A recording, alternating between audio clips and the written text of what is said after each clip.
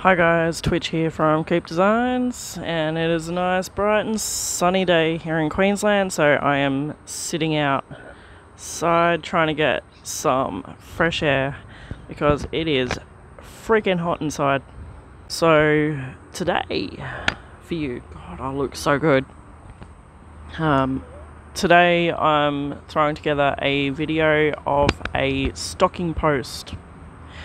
I think it's more of a popular thing in like America and Canada as opposed to Australia. I've not actually seen anyone do it here before. Probably have, I don't know.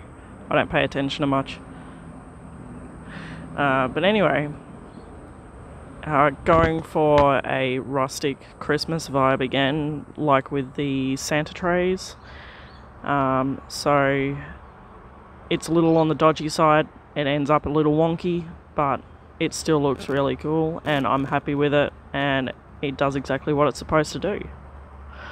So this will be the last video I put up before Christmas, so stick around to the end for a Christmas message. Alright, so to start off with, I got myself some fence palings. I can't remember the exact measurements for how tall I made this, but I made it just above hip height, but it of course depends on how big your stockings are. So to assemble this, I basically drilled a hole either end of it big enough for nails to go in. The nails are just there to hold it in place and hold it all together while I put some screws in.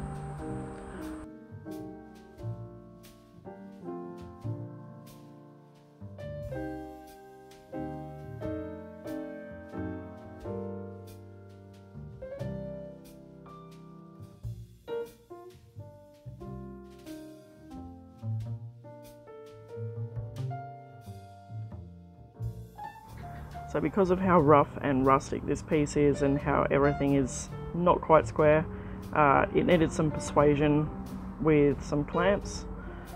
Just clamped it all together in position and chucked a couple of nails in. So this is where you'll understand why I put the nails in, just to hold it all together whilst I then go around and clamp everything tight and throw some screws in for extra strength. You could just get away with using nails, but I figure I've got screws, so why not?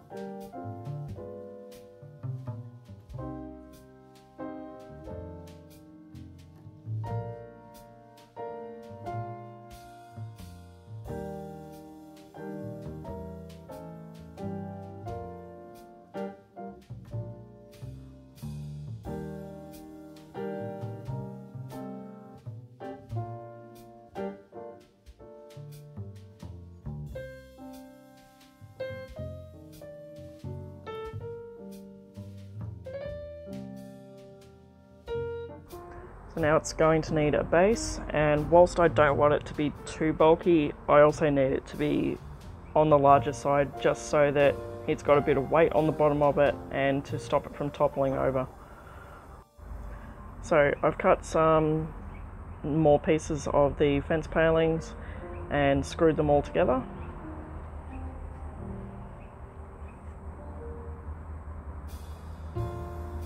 I believe I went 35 centimeters long on two sides and 32 on the other two sides.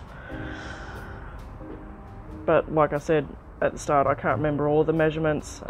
If people are interested, I can draw up some very rough plans if you're wanting to build something like this, but it is pretty straightforward if you have basic building skills.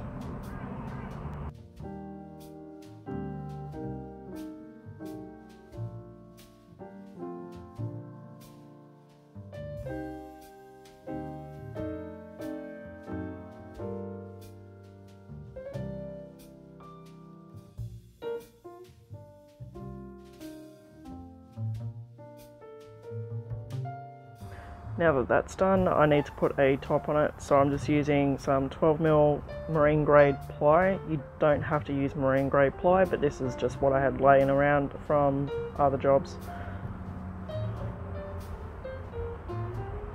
So again, pretty straightforward. I've just marked out the frame of the box and cut the piece for the top.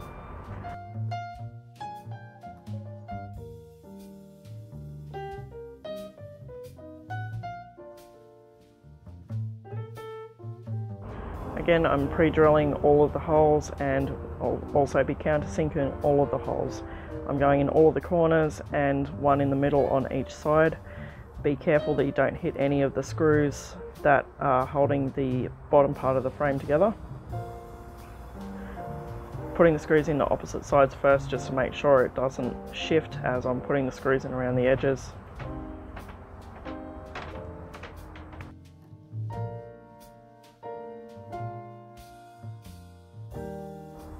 Alright, so I wanted something in the base of this to help hold it steady and to screw it into, because I didn't just want to screw straight up into the edge of the end of the pillar.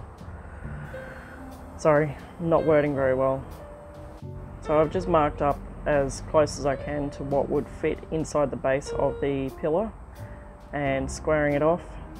Not that anything on this is square. And then with the magic of TV, I have cut it. Was not easy. So I've put the screw in there just so that I can easily pull it out whilst I'm testing it. Good enough.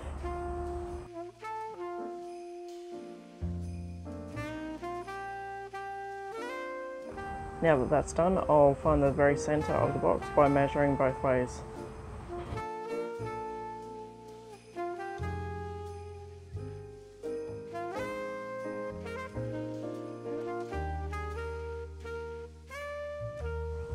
Then I will drill a small hole straight through. So now I'm going to mark up the center of the block, and then I'll drill a hole straight through that. So then you want to get yourself a screw. Go from the inside and screw it through so it's just sticking out, and that's where you want to line up the hole that's on the block. I find this the easiest way to line things up. So put that one all the way through, then I put drilled 4 holes around the outside of that one. Not too far out, otherwise you might miss the block. And just put some shorter screws in just to help strengthen it and stop it from moving.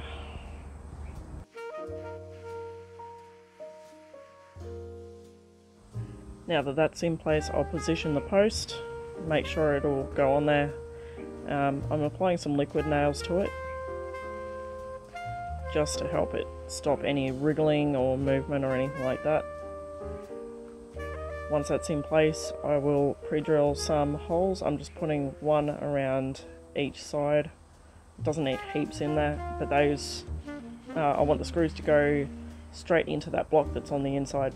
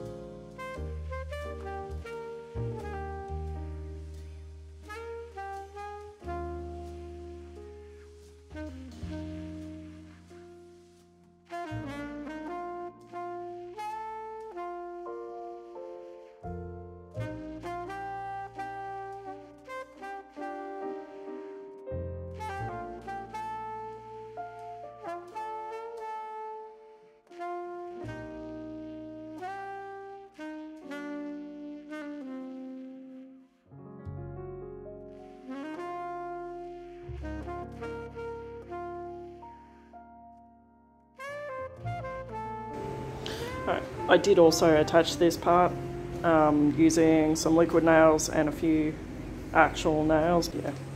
So this is what we got so far. It looks like it serves a purpose. So now it's time to try and make it look pretty. So I'm using the Carts Millie Prep Mate 2 orbital sander. The shape of this and the way you hold it makes it so much easier to do pieces like this, because you're not trying to hold up a bulky sander on different angles, and it's just so much easier to get into detailed surfaces.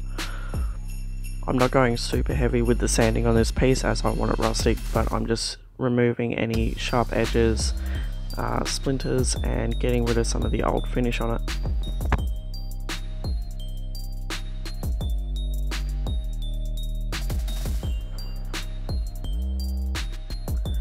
I'm going to be using Carts Millie Suffuse paint in the colour Little Lamb. So in this instance I'm just brushing it on, as you can see, great coverage, and then I am scraping it off. You can also use a plastic scraper to do this. It's doing this to give it a super rustic look and lighten it up. It's a really easy effect that literally anyone can do. It doesn't take a genius to do this, and I think it looks really good.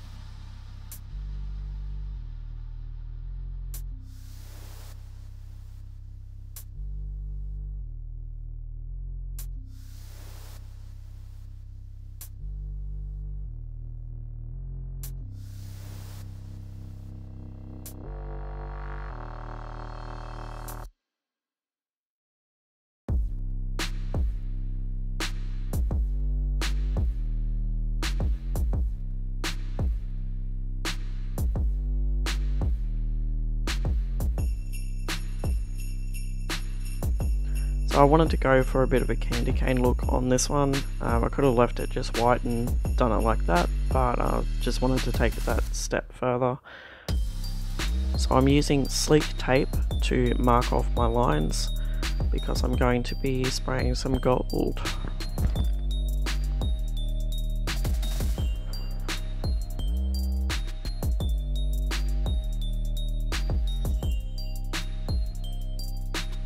I'm using Krylon shortcuts in the colour Gold Leaf to spray my lines.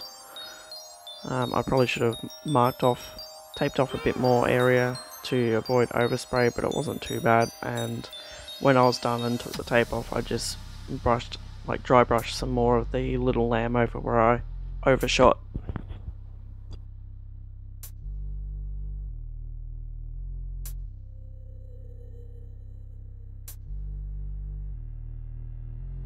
So now I'm taking some tartan ribbon, and I am using liquid nails to attach it at the top, and then as I spiral it down next to the gold line, I will use the same liquid nails to attach it on the sides of the post just to stop it from slipping.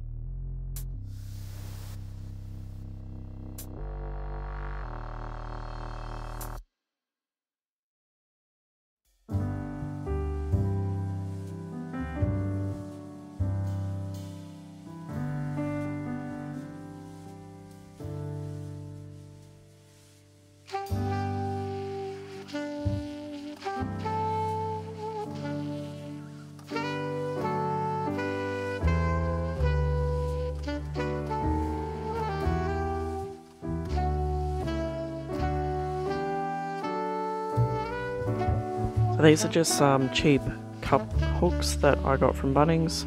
You could use fancier hooks if you want. I'm just using what I've got on hand.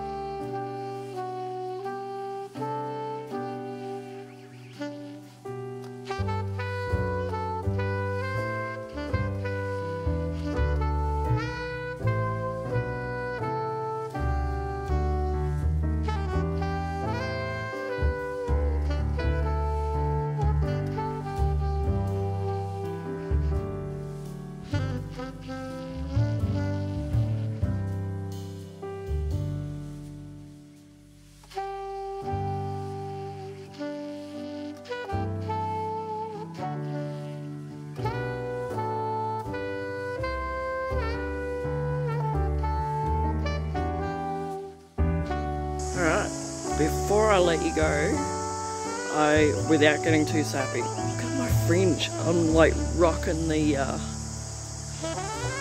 hair today. Before I let you go, without getting too sappy, because I don't do hallmark moments, I just want to say a very quick thank you to everyone, literally everyone who's supported my channel this year and watched all of my videos, every comment, every like, every share, every subscription, every subscriber, sorry. Everyone who's had my back through all the ups and downs. I want to say a big thank you to every single one of you, and I hope you have an absolutely brilliant Christmas and get lots of goodies and chocolate, and you know, don't drink too much, and yeah, hope you have a great new year, and I'll see you next year.